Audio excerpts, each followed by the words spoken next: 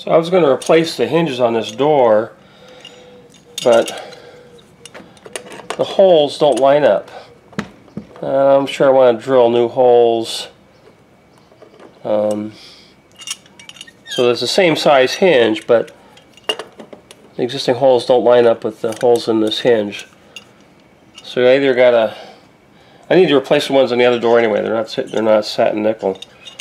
I gotta find the brand for this, because obviously the placement of those holes is not standard across brands.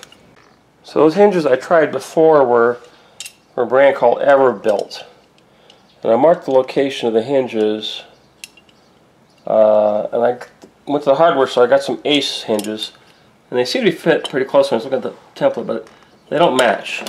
There you can see that's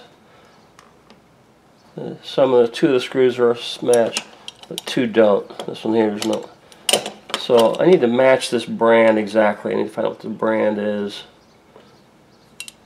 This is not going to work. Since I can't find a hinge plate where the holes are in the same location as this hinge, I'm just going to clean up these hinges, get the rust off there in the paint, and be done with it. So now I'm masking the edge of this, and this is kind of a difficult area to mask. You're getting right on the edge. So what I do is I hook the bottom of this,